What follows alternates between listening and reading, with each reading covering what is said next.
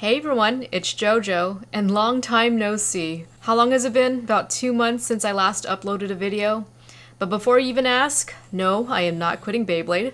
In fact, I went to a Beyblade X tournament just a couple weeks ago, and I did absolutely terrible, but still had loads of fun. But I wanted to make this little update video just to let you know what's been happening lately. I do have a tendency to disappear without words, so I feel like I owe you a little update. First of all, back in March, I adopted a rescue dog. She's a bulldog named Cornbread, and you could probably hear her snoring in the background right now. And she is just the sweetest little thing. But with like a lot of rescue dogs, they do come with a plethora of medical problems, and Cornbread has quite a few. So since then, I've been taking care of her at home, making sure she's healthy and comfortable, which has taken up a lot of my free time. And she actually has a surgery in a couple days, and her medical issues don't even end there. There's still a couple more things to take care of. On top of all of that, I actually had a little health scare myself where I had to go to the emergency room. And since then, I've been trying to get my health back on track. I won't go into too much detail about that, but just know that I am getting better,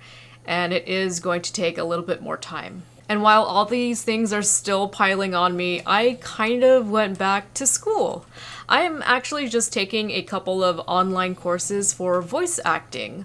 I started my voice training recently, and I have more courses in the summer where I actually get into the acting part. So it's just been a very, very busy couple of months. Not to mention I still work as a massage therapist and I take care of everything at the home. So for now, I'm just prioritizing what's more important to me, even if that means... Sorry, I don't know if you can hear her. She's just snoring away. But anyway.